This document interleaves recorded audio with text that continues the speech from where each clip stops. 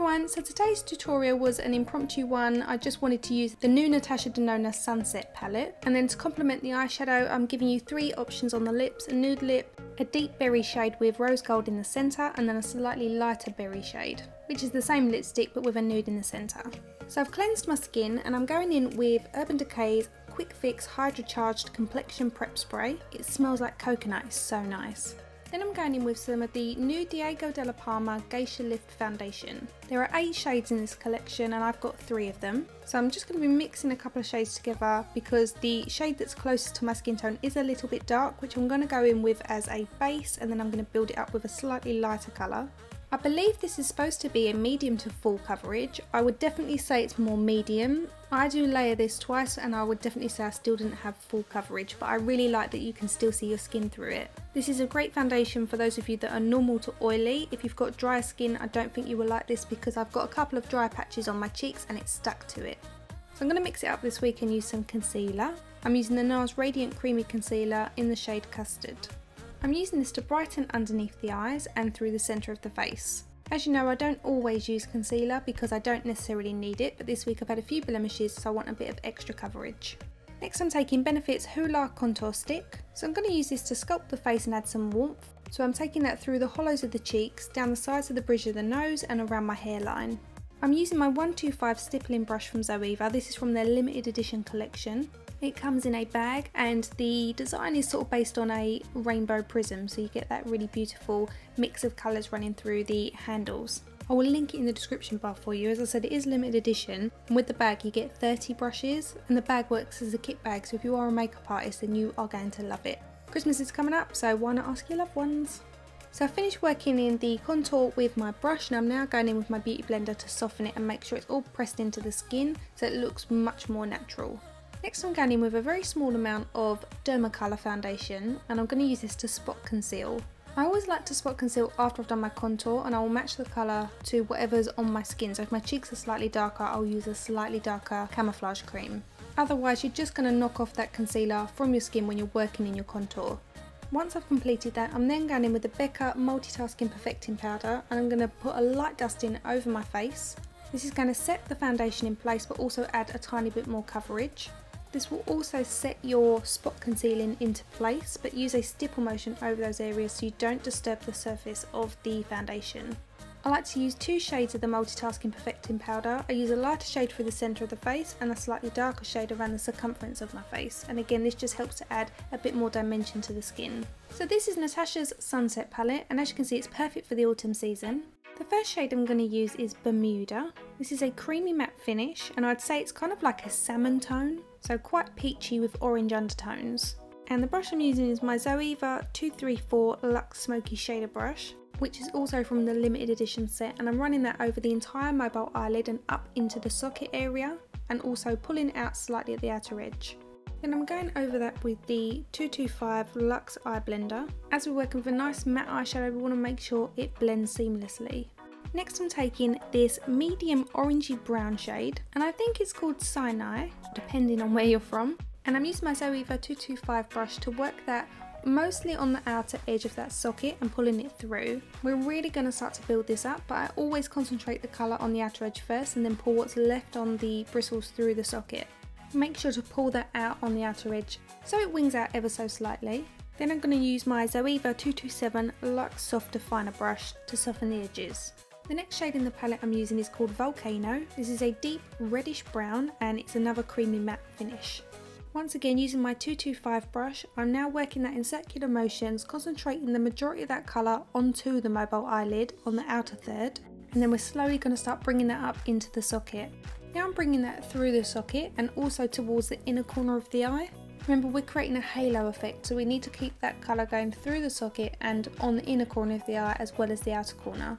So we're working this darker brown into that nice transition shade we've got going through the socket.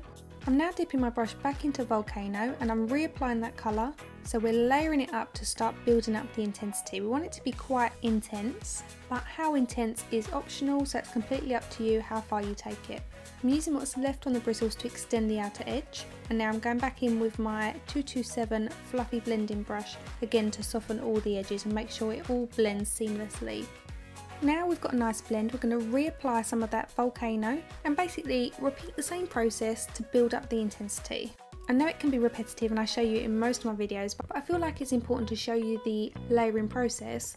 Otherwise, if I skip like a lot of YouTubers do, from the first layer to the last layer, it looks so intense and different, you kind of feel like you've missed something or you don't know how I've achieved it. It is a case of just repetition, but without showing you, it's almost a bit like I've cheated the look and said, oh, here's how you achieve it, but I don't really feel like I've shown you. I hope that makes sense. Going back to my fluffy blending brush, I'm softening the seam that runs along the very outer edge. And then I'm going back to Volcano and just re-intensifying the colour on the lid, on the very outer edge and also on the very inner corner. Going back to the palette, I'm now going to mix together Volcano and Igneous. This is another matte finish eyeshadow and it's a deep brown, a bit more on the neutral side. And I'm going to apply this using a tapered brush. This is the 231 Luxe Petite Crease Brush by ZOEVA. I've dipped the very tip of the brush into the eyeshadows and this is going directly into the socket, working it backwards and forwards to really deepen the shade. And then I'm just going over it one more time with my fluffy blending brush. Now I'm going in with my 233 cream shader brush and I'm using that to dab some concealer to the very centre of the mobile eyelid. Then using my finger in a tapping motion is going to blur out the sides and leave the centre blank, ready for the next eyeshadow. The one I'm going to fill it in with is the first eyeshadow we used at the very beginning, which is Bermuda. So I'm going back to my 234 brush and I'm using that to pat the colour on. Where the concealer is slightly tacky, this is just going to grab into place, so you want to use a patting motion so that you can create an even finish and blend out the sides. Going back to the eyeshadow palette, I'm using the colour Atmosphere and this is a kind of coppery warm brown and it also has a slightly pearly finish. And this is going on between the very centre colour and the two browns that we've got on the outer corners. Then I'm going back to the two brown shades that we've mixed together and this time I'm using my Blank Canvas Cosmetics E10 brush and I'm using this to redefine the inner corner and outer corner using that brown and also slightly through the socket. This is like using a fluffy blending brush but a very smaller scaled version, which allows you to be more precise with where you use it. I'm now going to work underneath the eye, so I'm going back to Bermuda, which is the first colour we used, and I'm using what's left on the bristles from the brown shades and mixing those together to run that underneath the lower lash line. And you just want to smoke that out, making sure you connect that with the outer corner of the top lid and also all the way to the inner corner. Going back to Volcano, which is the medium reddish brown shade in the palette, and using my 317 winged liner brush from ZOEVA, I'm running that directly underneath those lower lashes. If you decide you don't want to wear eyeliner like I'm going to do along the waterline, then definitely make sure you do this step because it will frame your eye. I'm going to use Ico's Sport Waterproof Eyeliner along the waterline. I'm always getting asked for recommendations on eyeliner because I know a lot of you struggle with it staying put. Some of you have watery eyes, etc. So this will be a really great one for you because, as I said, it is waterproof. As you can see, I'm using a black eyeliner, but you could definitely use a brown one for this look. You don't have to use black.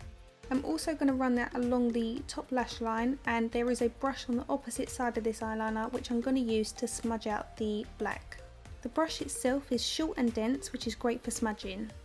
Even though I've got some extensions on, they are due an infill, so I'm going to pop on some lashes. These ones are Tiffany Does lashes. The style I'm using are So Fetch.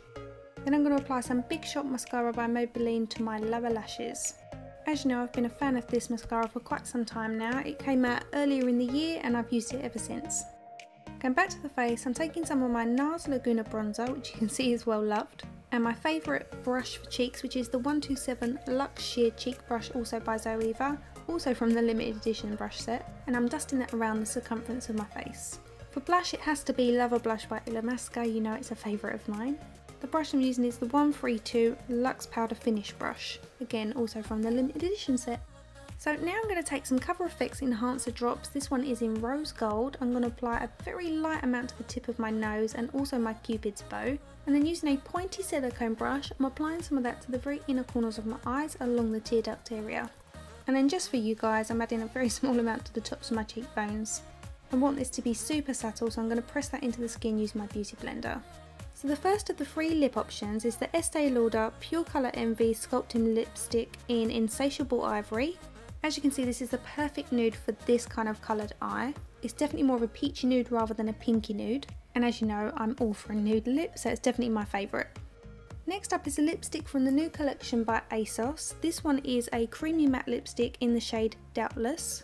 As you can see, this is a deep berry shade. It isn't the most full coverage in terms of pigment payoff, but it layers well and it also doesn't stain the lips, which I really like. And although it says it's a matte finish, it definitely has that nice creamy texture, so it's not dry in. Just to zhuzh it up a little, I'm adding a very small amount of the rose gold highlighter just to the centre of my lips. Again, everything's optional, but as the festive season is on the approach, a little bit of metallic to the lip can be really, really pretty. I'm then going to take this off, reapply the berry shade, and then I'm going to add a small amount of Peach Stock by MAC to the centre of the lip, adding a bit more of a halo effect to the lips, which also matches in with the eyes. Let me know in the comment section which lip look is your favourite. The winner of my giveaway from last week is Crafty Lou. Now keep your eyes peeled because I have a couple more giveaways coming before Christmas. If you guys would like to follow me outside of YouTube, my social handles are on screen, and if you haven't subscribed already, please do. My previous tutorial will also be on screen for you if you've missed that. Thank you so much for watching, and I will see you again soon. Bye!